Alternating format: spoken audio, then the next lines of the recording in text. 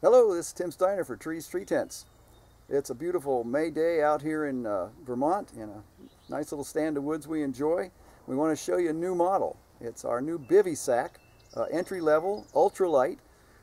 We call it the Scout Trooper. I'll tell you a little bit more about why in just a minute. You can sleep in it open like this. Even though it's a small and entry level model, it's got all the same stability. You can't turn it over. You sleep in a nice lineal axis like sleeping in bed instead of hung like a sack of potatoes in a hammock. You can move around in your sleep like all of our other models. Hang your legs off the side of the bed, which I'll be doing very shortly. We have over it our sill nil fly out of 1.3 ounce per square yard sill nil. Very light, very strong. You can sleep in the open, put your sleeping bag under it on our supplex floor. A very nice, comfortable, very strong fabric floor. If it gets a little bit rainy or a little misty, you can just put it over you like this. You want to take a couple seconds and get up, you can tie the corners out, and I'll show you that when I set up the whole thing. Or it'll go on and set up to a fully covered tent, all in one. This is kind of the child of our original bivy sack style, which was called the Flying Bivy. There was a time when we called the Alpha our fancier flagship tent, the son of the Flying Bivy, but actually to get back to real bivy sack, lightness of weight, and entry-level economy, this would be the son of the Flying Bivy. So we'll show you how it works. I'll lay it back here so I can climb out and get out of my sleeping bag, which I just have laid over me. And up on the side of the bed, just like all Treez tents, completely stable and level. Get my camp mocks out here, which we can still tie all kinds of things up and around our campsite. We have packs and my main hiking shoes over there.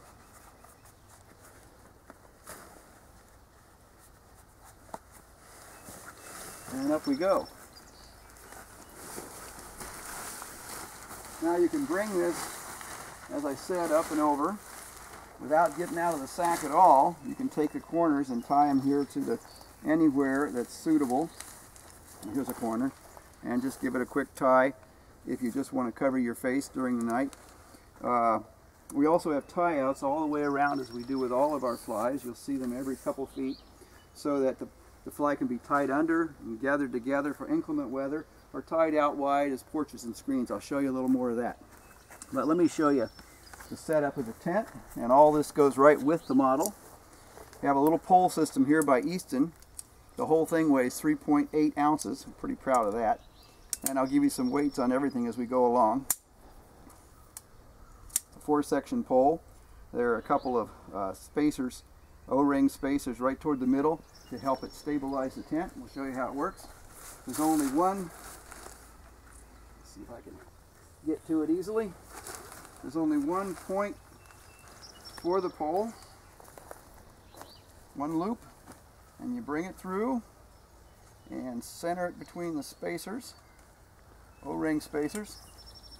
And again, we started with a minimalist base, but the minimalist is made just for open use or for just laying your own fly over. And now we've designed a tent, so we've modified our minimalist base a little bit to receive this pole. And in true bivy style, the tent itself holds the pole up, just like our old Flying Bivy. Let me get it squared away here.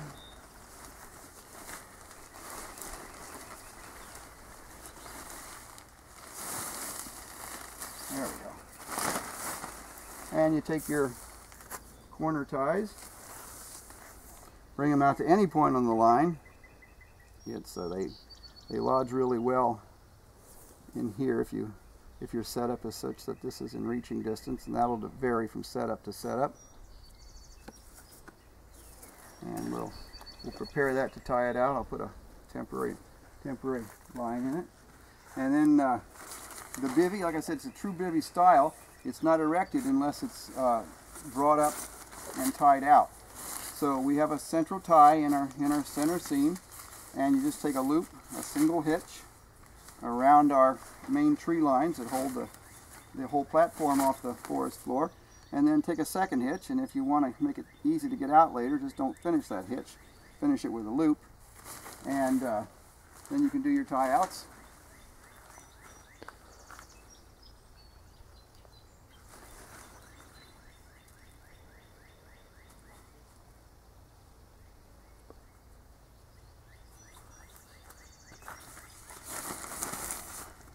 And we'll tighten this one up a little bit. It varies a little bit from setup to setup, and I'm just winging it ad lib here. It's that intuitive. Again, as with all Treez tents, we try to make them so they'll fit in many different settings and work with the various trees you have around to work with. We tell people for all of our tents, take along some extra string to do your circumference tie outs in order to get a nice taut tent or fly. And we've done that here and laid these out in advance. And by spreading out your canopy like this, you also get more rain protection. You also get more underneath area if you spread your canopy wide. And we usually tie these with just a slippery hitch so we can yank them right back out if we want to.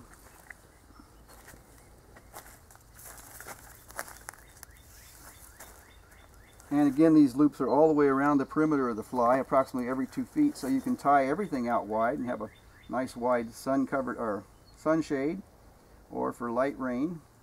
And if it begins to rain more steadily, you can drop these. And then the third stage is to bring them all together and tie them together with a light line underneath the tent for real weather security. Caught momentarily here on our tensioner. I'll let it vary, but I'll show it to you briefly while it's here. It's a much simplified tensioner from our flagship line, where we're putting 3-to-1 or 5-to-1 or even more tension on it. We've just got a simple auto cleat and a backup safety cleat, and that goes into our tree line bundle. These are our tree lines. We call this a 2-to-1 plus because we get one-on-one tension here, and then we get mechanical advantage as it goes through each of the tree saver bands. That makes it a 2-to-1. And then our final tensioning is done by, I've tied it off already, done by our D-rings, as on all of our other models, which we've just neatened up here. But we have a D-ring tensioner that tightens everything in, and then a lot of times we'll take a minute and neaten it with some simple hitches, just to get it out of the way.